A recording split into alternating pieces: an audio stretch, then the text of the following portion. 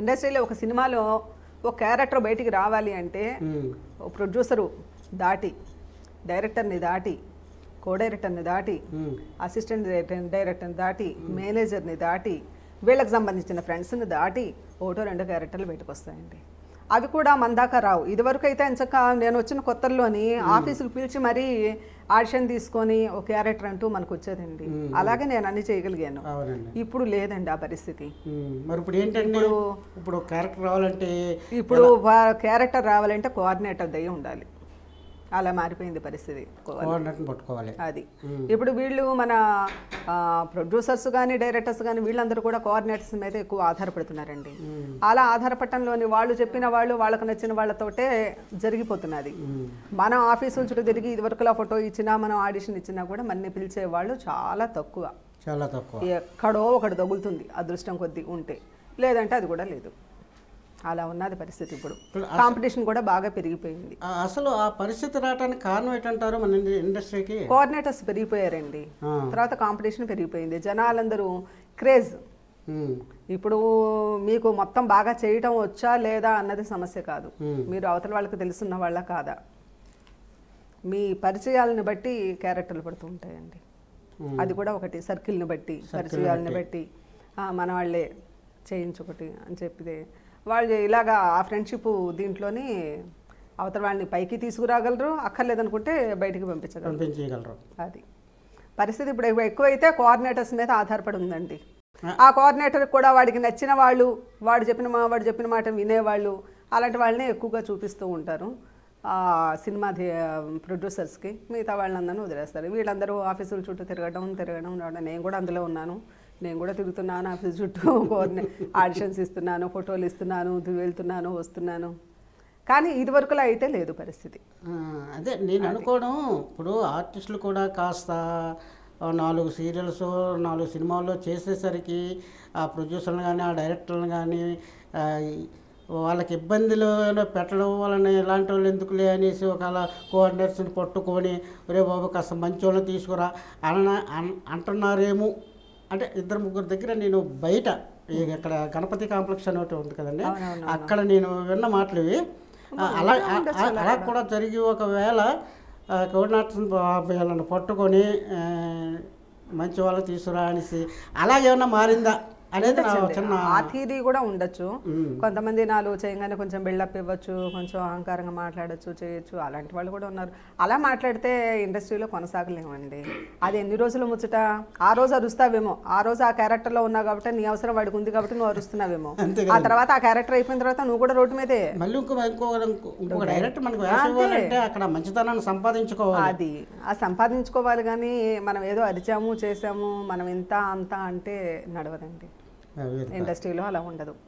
ఇవాళ నువ్వు వచ్చావు సరిగ్గా చేసావా ఉంటావు, లేకపోతే నేను బెబడిస్తే వెంటనే ఇంకోళ్ళని పిలుస్తాడు. ఇండస్ట్రీలో ఆర్టిస్టులకు కొదవన్నదే లేదు.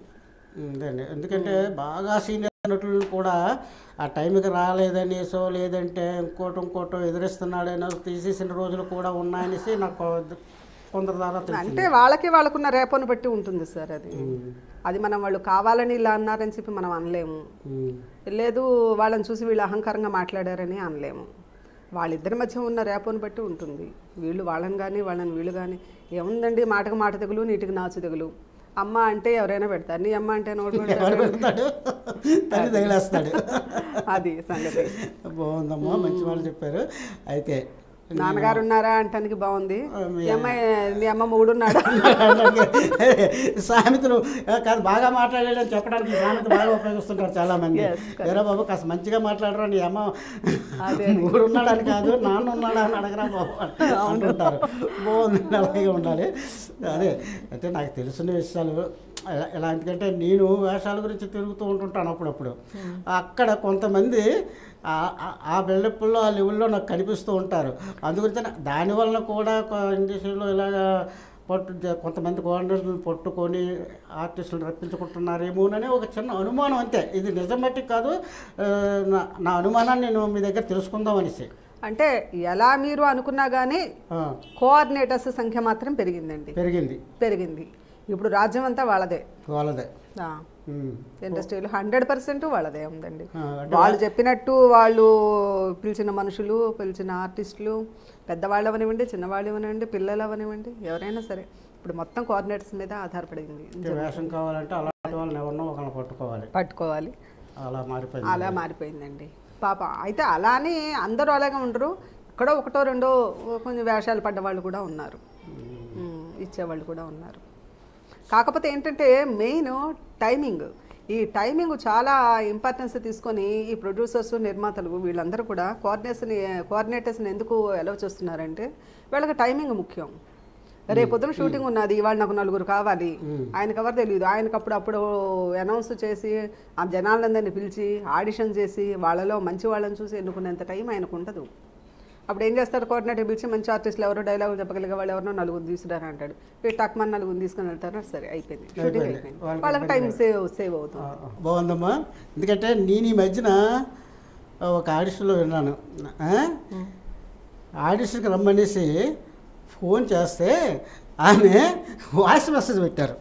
ఏమిటో తెలుసా అండి అది, డైరెక్టర్ గారు ఎండలు చూస్తుంటే చాలా ఎక్కువగా ఉన్నాయి, ఎండలు మండిపోతున్నాయి, రావటానికి కొంచెం కష్టంగా ఉంది, కాబట్టి కాస్త వర్షాలు పడ్డాక చల్లబడ్డాక వచ్చే నెలలో మీరు ఆడిషన్స్ పెట్టండి, అప్పుడు వచ్చి నేను మీకు ఆడిషన్ ఇస్తాను అని చెప్పారు. అంటే అలాంటి ఆర్టిస్టులు కూడా ఉండబట్టే కదా కోఆర్డినేటర్స్ పట్టుకొని బాబు ఇలాంటి వాళ్ళు వద్దు మాకు, కాస్త టైంకి వచ్చి ఎండైనా వానైనా వచ్చి మా దగ్గర నటించే వాళ్ళు కావాలి అనేసి డైరెక్టర్లు చెప్పడం కూడా జరుగుతుందేమో. ఆవిడ పాసిబిలిటీ ఆవిడ చెప్పింది, వీళ్ళ పాసిబిలిటీ వీళ్ళు చూసుకుంటారు. అదే అంటే చూసుకోవడం నిజమమ్మా. అయితే ఇలాంటివి అవును, ఒక ఆర్టిస్ట్గా ఎదగాలి అనే ఒక దృఢమైన నిశ్చయంతో ఉన్నప్పుడు ఎండవనివ్వండి వానవనివ్వండి ముందు ఆడిషన్స్కి రావాలి కదా. ఇప్పుడు ఏ ఆటోనో లేదంటే ఏ క్యాబ్ బుక్ చేసుకొని ఏదో రకంగా వచ్చి ఇక్కడ ఆడిషన్ ఇస్తాను, మంచి వేషం ఇస్తే అప్పుడు నువ్వేంటో అనేది ప్రూవ్ చేసుకుంటే అప్పుడు బాగుంటుంది. కానీ ఎండని ఇంట్లో కూర్చుంటే పిలిచి వేషం ఇస్తారా, ఏదో సామెత ఉంది, ఆ సామెతలో ఉంటుంది అది, పిలిచి పిల్లనిస్తే ఏదో అంటారు కదా, అలా ఉంటుంది అది. అమ్మ ఆడిషన్కి రా అమ్మ అంటే ఎండలు తగ్గాక వర్షాకాలంలో వస్తానన్నది. సరే మీరన్నట్టు ఆమె పాజిబిలిటీ ఎవరు చెప్పింది, ఈయన పాజిబిలిటీ ఏం చూసుకుంటారు. ఇప్పుడు